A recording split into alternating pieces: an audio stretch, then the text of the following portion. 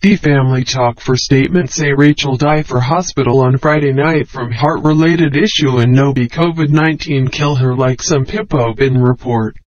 Her family describe her death as God design and function of a race of life well finished.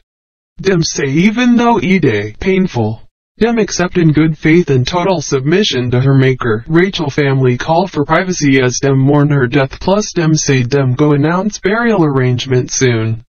Dem born Oniga on the 23rd of May, 1957 for Lagos State, and she began her acting career for 1993. Oniga way come from Delta State don star for movies like Chief Daddy, Super Story and Onome.